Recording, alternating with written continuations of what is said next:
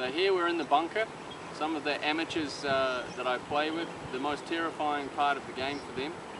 But if we have a basic idea of what the sandwich should be doing, what our setup should be doing, and what you should be doing in the swing, the basic bunker shot is really very easy.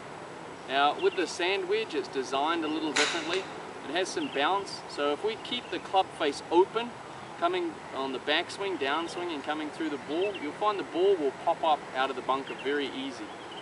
Now to do that, it's very important to set up the correct way. So we're going to have our feet, shoulders and hips going around about 30 degrees off to the left or slightly open.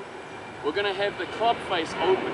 Now it's important, a lot of amateurs will actually hold the grip and then they'll open the club face. And what I'd like you to do is make sure that in the setup, make sure you open the club face first and then take your grip.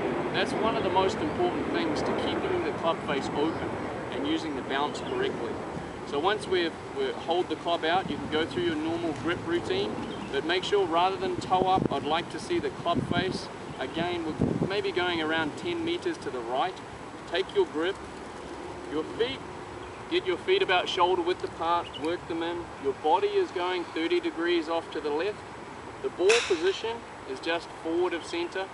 So now we're in a position where the weight is slightly forward, we can really actually hit down on the ball.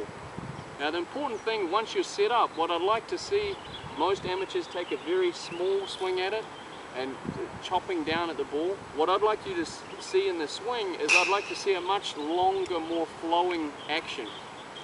So again, we get the club face open, take our grip, put the ball position forward, we're leaning forward, our body is open.